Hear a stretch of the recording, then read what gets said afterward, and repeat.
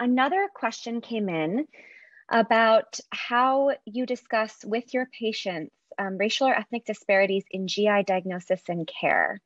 So is this something that you feel is helpful to directly address with your patients in the case that your patient is a racial or ethnic minority and may not be, and that may be affecting their interactions with the medical system? Is this something that you bring up with your patients? And if so, how would you do that?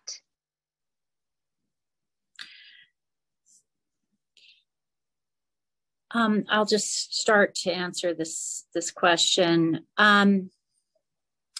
So I would probably be reluctant to kind of raise it as a topic. First of all, I wouldn't want to, presume that just because someone is of color, that this is something they're concerned with or thinking about. I will say that patients have brought it up with me, and what I tend to do in those situations is try to listen and validate, as I would do with many struggles. I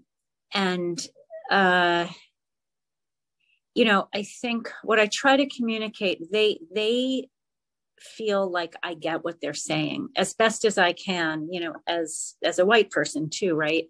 I can never really understand, but I think just kind of nodding, listening, acknowledging, it can be tricky, to get too sucked in because they might be talking about a colleague or, those issues are always complicated when you're doing GI behavioral health, working in a system, but as much as possible, trying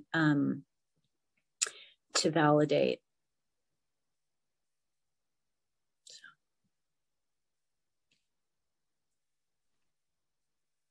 Yeah, go ahead. I'm sorry. So again, I agree with Jessica. It's certainly not a question that I ask, but I think through my assessment and exploration of just like what the illness means, how has this experience been for you, very generalized questions, you can get a sense. Sometimes it'll come out, sometimes it won't. They still may be trusting of me so that they don't put their guard down yet.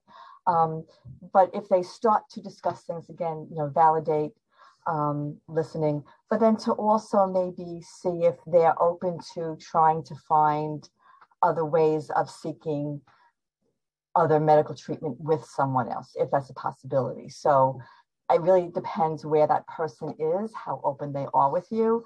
And if there's a possibility that they would want to trust someone else, to be able to go to another medical provider. I don't know if that's even a possibility, but through exploration of what this means to them is sometimes when some of these other issues do come up, if that is helpful. Absolutely. Thank you both.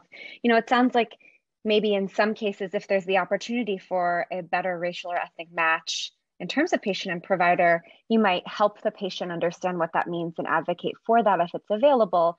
But the broader approach is listening, validating that experience, and really understanding where the patient is coming from and how that has impacted their care to date.